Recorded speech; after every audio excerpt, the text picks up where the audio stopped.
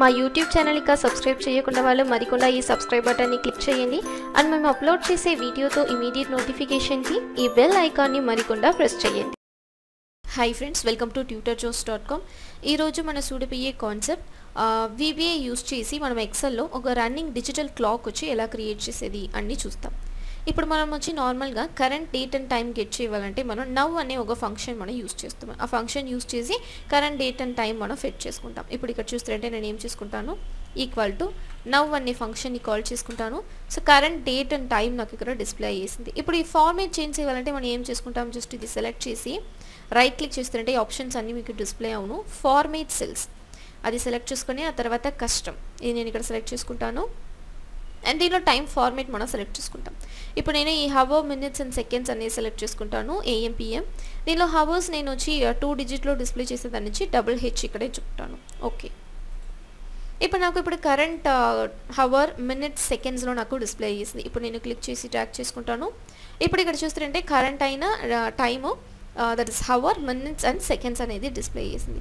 But నేను వచ్చి ఒక్కొక్కసారిను again నా నవ్ అనే ఫంక్షన్ని కాల్ చేసి నేను కరెంట్ వచ్చి టైం వచ్చి నేను ఫెచ్ చేయాలంటే అది మనకు వచ్చి రిస్కీగా ఉన్నాం. సో ఇప్పుడు వచ్చి మనకు టైం కన్సప్షన్ మనకు జాస్తిగా ఉన్నాం. సో అందించి మనం ఏం చేసుకుంటాం, VBA యూజ్ చేసి డిజిటల్గా క్లాక్ రన్నింగ్ క్లాక్ మనం క్రియేట్ చేసుకుంటాం.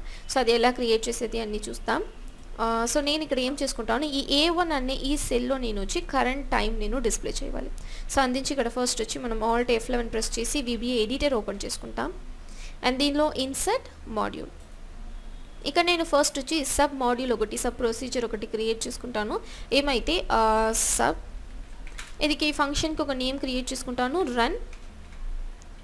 రన్ క్లాక్ అనేసి. సో రన్ క్లాక్ అనేది నాతో function.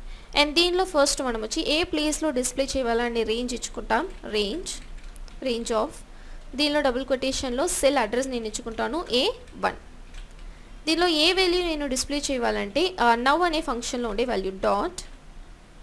Value equal to now అనే ఫంక్షన్లో ఉండే వాల్యూ. నవ్ అనే ఫంక్షన్లో మనకి ఏం వాల్యూ వచ్చును, కరెంట్ టైం మనం గెట్ చేసుకుంటాం. ఆ వాల్యూని నేను A1 అనే సెల్లో డిస్ప్లే చేసేకి పాస్ చేసుకుంటాను. అండ్ ఇప్పుడు బట్ వన్స్ నేను ఇక్కడ పాస్ చేసుకుంటే కరెంట్ టైం నాకు గెట్ చేసేసాను. బట్ నాకు వచ్చి అగైన్ అండ్ అగైన్ ఒక్కొక్క సెకండ్స్కి నాకు ఏం చేయాలంటే ఈ ఫంక్షన్ కాల్ అయినే ఉండాలి. మల్టిపుల్ టైం నాకు ఈ ఫంక్షన్ వచ్చి రిపీటెడ్గా కాల్ అయినే ఉండాలి అనేప్పుడు ఇక్కడ మనం అప్లికేషన్ ఆన్ టైం అనే ఒక ఈవెంట్ మనం యూస్ చేసుకుంటాం. సో నేను ఇక్కడ ఏం చేసుకుంటాను, application dot on time. So ఈ అప్లికేషన్ ఆన్ టైం అనేది మనకు ఒక ఈవెంట్. ఆ ఈవెంట్ యూజ్ చేసి నేను ఏం చేసుకుంటాను, కరెంట్ టైంని గెట్ చేసుకుంటాను. అండ్ ఆ తర్వాత ఇప్పుడు ఈ ఫంక్షన్ వచ్చి ఎప్పుడే నాకు కాల్ చేయాలా అనే టైం వాల్యూ నేను పాస్ చేసుకుంటాను. టైం వాల్యూ అని మనకు ఒక ఫంక్షన్ ఉంది, దానిలో టైం ఇచ్చి ఈ టైంలో నాకు వచ్చి ఈ టైం మనం రీచ్ అయ్యేప్పుడు నాకు అగైన్ ఆ ఫంక్షన్ని కాల్ చేయాలా అనేది ఇచ్చేకి. బట్ నాకు వచ్చి ఒక్కొక్క సెకండ్కి నాకు ఏం చేయాలంటే ఫంక్షన్ని కాల్ చేయాలి. బికాజ్ డిజిటల్ క్లాక్ అయితే నాకేమైతే ఒక్కొక్క సెకండ్కి దట్ ఇస్ సెకండ్ ఇంక్రీజ్ అవ్వను మనకు అది రన్ అయినే ఉంది.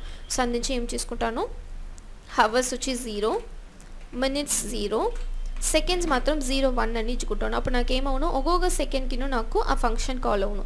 అండ్ ఈ తర్వాత ఏ ఫంక్షన్ కాల్ చేయాలా అనే ఫంక్షన్ నేమ్ ఇక్కడ మనం ఇచ్చుకుంటాం, రన్ క్లాక్. సో అగైన్ నేను ఎక్స్ప్లెయిన్ చేస్తాను. అప్లికేషన్ ఆన్ టైం అనే ఈవెంట్ యూజ్ చేసి కరెంట్ టైం గెట్ చేసుకొని అండ్ దీనిలో ప్లస్ టైం వాల్యూ ఎన్నిసారి ఏ టైం వాల్యూలో నాకు ఈ ఫంక్షన్ని కాల్ చేయాలి అనే టైం వాల్యూ ఇక్కడ ఇచ్చుకుంటాను. ఒక్కొక్క సెకండ్కి వన్స్ నాకు కాల్ చేయాలి. సో హవర్స్, మినిట్స్ని 0 చేసుకొని సెకండ్స్ని మాత్రం 0-1 అని ఇచ్చుకుంటాను.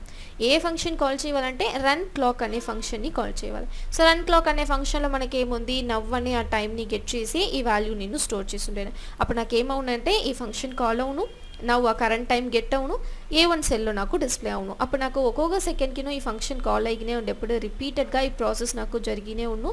అప్పుడు ఇక్కడ నాకు క్లాక్ రన్ అయినే ఉన్నాను. సో అంతే. ఇప్పుడు మనం ఇచ్చిన తర్వాత జస్ట్ సేవ్ చేసుకుంటాం. సేవ్ చేసేప్పుడు మ్యాక్రో ఎనేబుల్డ్ వర్క్ బుక్గా మనం సేవ్ చేసుకుంటాం. డెస్క్టాప్లో ఫైల్ నేమ్ వచ్చి క్లాక్ అని ఇచ్చుకుంటాను. అండ్ సేవ్ అస్ టైప్లో మ్యాక్రో ఎనేబుల్డ్ వర్క్ అనేది నేను ఇక్కడ ఇచ్చుకుంటాను. సేవ్ నాకు ఇప్పుడు ఇక్కడ సేవ్ అయ్యేసింది. అండ్ దీనిలో ఇప్పుడు ఇక్కడ ఏం చేసుకుంటాం, ఆ ఫంక్షన్ మనం ఇక్కడ కాల్ చేసుకుంటాం. సో కాల్ చేసేప్పుడు మనం ఏం చేస్తామో డెవలపర్ విండోలో మ్యాక్రోస్ అనే ఆప్షన్ని సెలెక్ట్ చేస్తే మనకు ఆ మ్యాక్రో ఇక్కడ వచ్చేసినాం. సో రన్ క్లాక్ అనేది నేను రన్ అనేది ఇచ్చుకుంటాను. జస్ట్ ఇది ఇక్కడ సో బాగా మనం ఇక్కడ డ్రాగ్ చేసుకుంటాం. సో ఇప్పుడు నాకు current date and time, but ఈ ఫార్మేట్ నాకు వద్దు, జస్ట్ టైం మాత్రం నేను వచ్చి రన్ చేసినాను. బికాస్ సెకండ్స్ ఒక్కొక్క సెకండ్స్ వన్స్ నాకు రన్ అయినే ఉండేవాళ్ళు కదా. సో అందించి ఏం చేసుకుంటాను, ఇక్కడ హోమ్లో కస్టమ్లో మోర్ నంబర్ ఫార్మేట్స్ అనే ఆప్షన్ సెలెక్ట్ చేసుకుంటాం.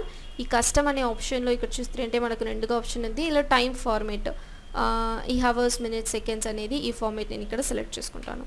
జస్ట్ ఓకే క్లిక్ చేసుకుంటే అయితే ఇప్పుడు ఇక్కడ ఏమయ్యేసింది, మనకు హవర్ మినిట్స్ అండ్ సెకండ్స్ ఇక్కడ వచ్చేసింది. అలాగే మనకు వచ్చి ఇక్కడ ఇదితో రన్నింగ్ క్లాక్ రన్ అయినే ఉంది. ఇప్పుడు ఇది మనం వచ్చి హైలైట్ చేసి డిస్ప్లే చేయాలంటే మనం ఏం చేసుకుంటాం, అయితే సైజ్ని మనం ఇంక్రీజ్ చేసుకుంటాం.